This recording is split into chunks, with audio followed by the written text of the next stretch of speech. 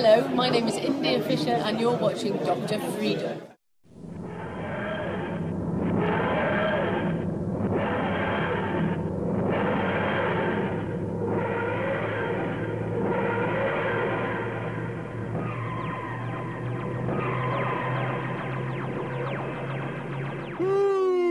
Hello, folks. Dr. Freedom here. Time some Doctor News from in and around the universe that may or may not make you go, oh, please, can I have some more Dr. Freedom? Yeah. Okay. Yeah, a lot of weirdness going around the community, a lot of strangeness going around the community, a lot of vibes I can't believe. And it's amazing to me, you know, how many people suddenly have hopped on the I don't like it train. It's just, you know, trying to think that, you know, there is actually a majority out there who don't like the current series that we just had.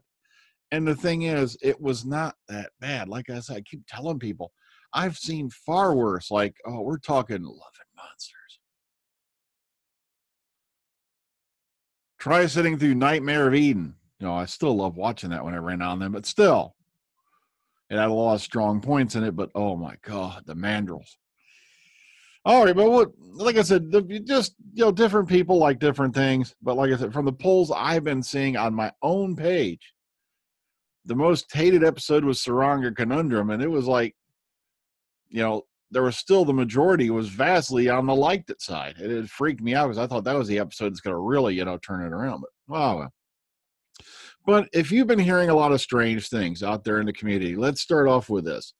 I want you, like I said, trust me on this. Watch this video to the end. Don't just shut it off in the first couple minutes, or you're going to miss one of the most brilliant videos I have ever seen that outlies the current trend on YouTube like a mother. It really does. Hang on. Let's get this over there. Let's hop on over there. Now, me and Trilby have been on, you know, we've butted heads a few times over various things over the years. But he put this out the other day, and this has got to be the most brilliant video I've ever seen that really just takes the piss out of this whole thing. It really does. And I want you to watch it. Remember, everything you're going to see in here, I don't want to spoil it for you. But like I said, it's not what you think it is. Watch it all the way through. It's going to knock your socks off. All right, let's keep moving forward. Wrong page. Okay. Now, here's some picks coming up. Now, from here on, I'm going to warn you, the spoiler is on. The spoiler alert is on. It's time to get them spoilers on. Yeah. Okay, but basically what's going on here, like, it's just going to be some pictures, some cast names. There's nothing that goes in any particulars, but I know some people do not want to be spoiled completely or at all. So, yeah, I just want to warn you now, so I don't hear any, oh, Dr. Phoebe, please make it for me. Okay, so here's some pics that popped up on Twitter. Some interesting, weird stuff going on here. What's the deal with the shovel? I don't know. The shoveler, the early years. But interesting looking armor and such, to say the least. Here's that character, you know, that we keep seeing. So just a handful of pictures here, but more to come, all right? Next up, as I said, bam, here we go. Resolution. We got some new images released. If you want to go over here and preview them, you just click on the photo. Ooh. It looks like she's holding a lightsaber, don't it? It's like, okay, there we go. And we're assuming that this is Daniel. All right, this is Daniel Adabayega, who we believe is playing Ryan Sinclair's father. So, some interesting stuff here and there, yada, yada, yada. Bam, here she is again, you know.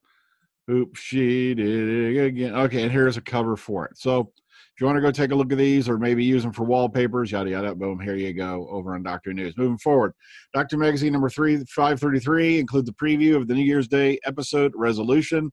Now, so far, I have not seen a single picture of a single Dalek, but a lot of people are assuming they're in there. I do not know. Like I said, all right. Also in the issue, you got some other stuff right here. Bam, bam, bam. And it's on sale now, priced at £5.99. Here you go, baby.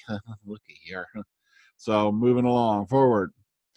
Series 11 soundtrack. This is a reminder. It will be on sale as of January 11th of next year. Here is once again the track list if you do not have it. So here you go, bam, bam, bam, bam, moving along. All right, soundtrack, of course, sorry, is available for pre-order on Amazon. All right, Ryan Sinclair and his father, and this goes a little bit more into it over here on Cult Box. And remember, they were trying to list this guy on his CV as playing a character named Isaac. They did the same thing with Sharon Clark.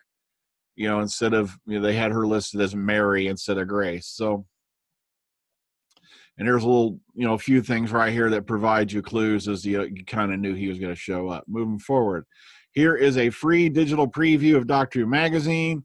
I will send all these links to you. It'll be in the description box as usual in case you want to go take a little freebie preview. All right. Resolution director calls the special a popcorn blockbuster, and that is Wayne Yip directing it. And you've probably seen his name across quite a few TV series here and there, such as like Preacher or whatnot. So he says, I hope that new fans will have a great time because it's such a popcorn blockbuster version of Doctor Who. Mandip Gill told TV Choice magazine that, quote, there's a car chase and explosion. It's bigger than the other episodes. And Charlotte Ritchie and Nikesh Patel play love interests, Lynn and Mitch in Resolution, according to Doctor Who magazine. They find their worlds turned upside down by the arrival of the Doctor and her friends. And here's some more little nifty fair bits here and there. And remember, it will be airing on Tuesday, January 1st at 7 p.m. UK time on BBC One, 8 p.m. on BBC America. And you know what I'm going to say. Okay. And this gives you just a little more info, such as a cast list right here. Other than that, it's pretty much the same stuff, but they didn't include that in the last one. So here you go. If you want to hear some cast, people in the cast crew names, so like it, bam, here you go. Moving along. The story behind the rainbow scarf. All right. The inspiration for the rainbow scarf Jodie Whittaker wears in the New Year special came from the series makeup designer Claire Pritchard Jones and her husband, production designer Arwin Jones. Chris Chibnall explains in Doctor Magazine, quote, Claire bought Arwill a scarf for Christmas. He wore it around the production. Ray Holman, the costume designer, saw it and thought it would be perfect for Jodie's doctor. Ray showed it to Jodie, who loved it, and he saved it for the special. So Chibnall also revealed in the magazine why the doctor wears a colorful scarf. Quote, when we meet the gang at the beginning of the special, they've been off on their travels. Doctor's obviously picked up a scarf along the way. The doctor is never afraid to accessorize, be it bum bag or scarf. We all think it suits her. And it's always nice to see the doctor rocking a scarf. And the scarf is by designer Paul Smith. And here's his little tweety thing right there. And there you go, once again, a reminder what time it's on. So no, it's not a gay, weird, communist, pinko agenda. It's just simple. Okay, it looked good with the outfit. We like it. Bam. All right. Now, I keep getting tired of when some of these articles say she's the first female Time Lord. She's the first female incarnation of the Doctor, but once again, we had a female Time Lord all the way back in the Key to Time series, which started with Mary Tam as the first incarnation of Romana, and of course later on played by Lalla Ward, and then later on the third incarnation a lot of people do not know about was played by Juliet Landau, and that was her big finish. So I don't know. I'm leaving this one up to you. And I'll leave it, y'all, because like I said, this is mainly like an opinion piece with a little bit of a review in it. Such as this one, Too Touchy-Feely. Our panel on Jodie Whittaker's first series is the Doctor. And our expert panel of Whovians give their opinions on whether it was a hit or miss. So this is their opinions, what they've said about it. And once again, I leave it up to you to go read it for thyself. Moving forward, season 11 reviews, standalone episodes, failed the 13th Doctor, and this by Liz Shannon Miller. And in her opinion, she feels that this approach did not quite hit the mark. And I'm thinking that's one of the reasons why we've had so much, divisiveness in our own crew on the Omega Files, is because you got so spoiled to having some, that over character arc that went over the series, and it's now gone. And so it's like, everybody's like, this was not a proper finale. It was a standalone episode. And I think the proper finale is going to probably be New Year's, but like I said, we'll have to see. So there you go. Bam, bam, bam. Moving along. And lastly for today, revisiting Russell T. Davies Christmas specials. With Doctor Who's festive episode moving to New Year's Day, we look back at the show's previous Christmas specials. So, and this is by Mark Harrison.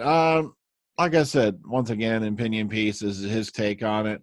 And he talks about, the previous ones along the way. Here you go.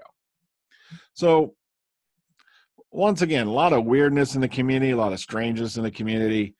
Even on my own panel, suddenly I've got people go, "Oh, it was all crap." And I'm like, and it's beginning to make me wonder, should I even bother to do a Series 11 review show? Because I have an eerie feeling I know it'll turn out to be. And now I'm going to sit here and have to decide between now and probably mid-January when I actually, when we do actually do it. Because I don't know what to say. It's just weirdness, and not in a good way. Also, like from what I'm hearing, there's word going around that filming has now been pushed back to mid-February. Originally, they were ramping up to start in sometime in January. Now the word is mid-February, which is, why the hell are they pushing it back? Why? It's like, ain't it bad enough that you're not going to be around till next year? And as I've speculated before, I'm beginning to wonder if the row that somebody heard that wound up in Starburst News, where they thought Joe Chibnall was leaving, and he was obviously pissed off. Whittaker never said she was leaving. It was just assumed that if Chibnall leaves, she would then follow suit. She's never said that. And it was finally by Bleeding Cool, they broke it that yes, that Chibnall did say this and all, that he was tired of the bullshit. But it was all resolved months before the Starburst article came out. And now I have to wonder if that was the meeting where they sat down with Chibs and say, sorry, we're pushing Doctor Who back to 2020 and we're going to put your production schedule back. Now, someone in the comment box tried to say that Doctor Who's not the only show that has these little excursions and gap years. And I'm like, if you're talking about Sherlock, the only reason Sherlock had gap years or excursions and stuff like that was because of the availability of Benedict Cumberbatch and Martin Freeman. Therefore, it was kind of a voluntary basis thing because they were off to do movies. Doctor Who, like I said, has been treated like a redheaded stepchild ever since that stupid-ass idea that back in Series 6, let's start doing this, freaking split season thing. Then, of course, when Series 7 came around, they took the first 5 episodes, aired them that year, and then ramped the other ones back into 2013 just to make it look like they had something to air other than their miserable 8th year anniversary special called Era of the Zygons.